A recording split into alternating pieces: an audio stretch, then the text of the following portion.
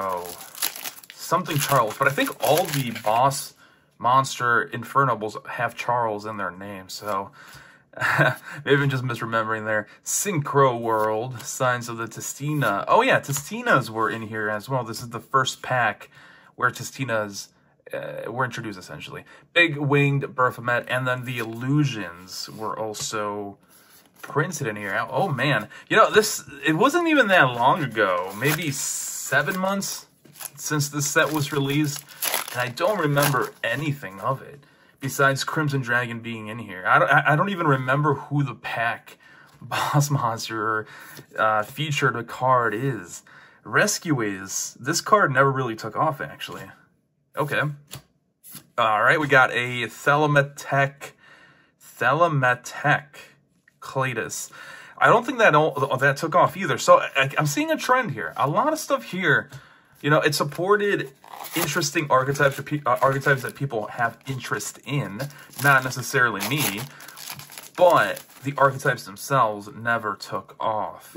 That's why. All right, so we got a 𝗦𝗨𝗣𝗣𝗥𝗧. We got Giga Cannon, Giga Chad. We got another Ricardo. I'm gonna call him Ricardo. Level 1 though, tuner.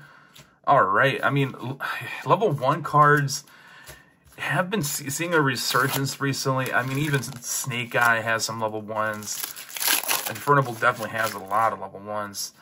But, all right, we haven't seen anything yet. So, did we get scammed? Did we get scammed from these ballistas here? Another Ricardo. That's actually interesting. 3 Ricardos.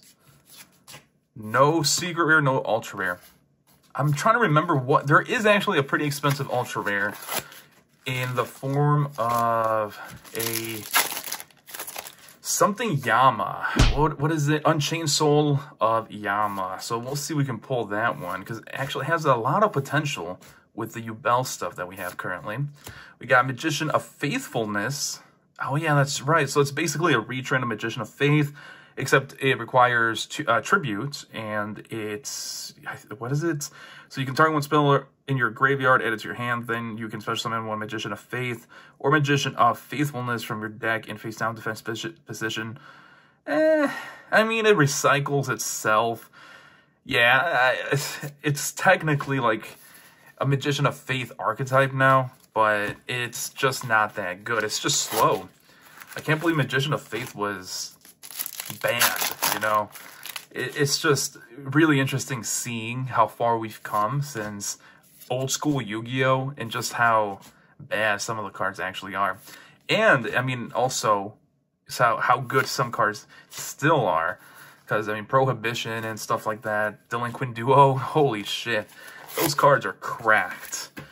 But stuff like Monster Reborn, which was pretty broken back in the day, right now it's like slow as hell and kind of crappy. You can get an in-archetype Monster Reborn that's a lot better and offers like side effects in most cases. So we got a 𝗦𝗨𝗣𝗣𝗢𝗥𝗧 Torrid. Oh man, okay, so I'm kind of losing focus here. We need to pull a quarter century rare or a secret rare. We haven't even pulled an ultra rare. Maybe that's why these blisters were on sale. See, I've also been kind of superstitious about this, and let me know if you guys think the same way. I feel like you get luckier with packs if they are printed recently. So we finally got an ultra rare 𝗦𝗦𝗣𝗢𝗔𝗟. I don't think this is worth anything though, but we'll put her right there. And what I mean by that is, if the set just came out, right, the pull rates are just better. I don't know why I've noticed that, but it's just the way it is. And then if the set gets reprinted, then, especially back in the days when they had unlimited versions of sets, you have way, like, just suckier pulls, man. I mean, that's at least what I've noticed since I was a kid.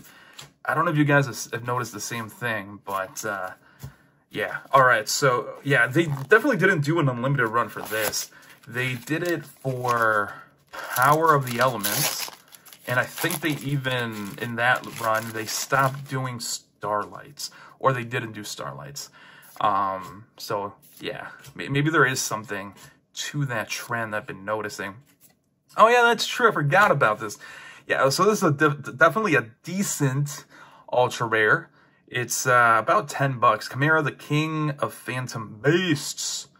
Again, it's like an archetype that never really took off. It did try to do stuff, but... Wait, was this the card that was being used in it, though? I think it is. Yeah, I mean, it wouldn't be somewhat expensive if it wasn't useful, right? It just didn't take off as much because it didn't offer what basically the snake guy stuff had going for it, right? You know, very consistent and recyclable, basically. All right, we got Synchro force back with the robot arm.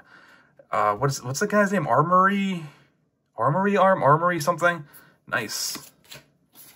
All right, last pack. Oh man, I mean, we got 2 ultras, but that ain't enough. All right, now would I gamble again though on these? I think it was like 40 bucks for all of these, so probably not. I guess it depends on how much I actually pay, because I really did forget.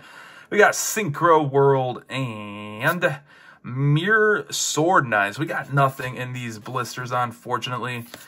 But yeah, I guess it depends. If it was, let me do some quick math. If it was like 3 bucks around per blister and I got 13 blisters, it would be around 40 bucks actually. So definitely don't think I would gamble again on Duelist Nexus at least.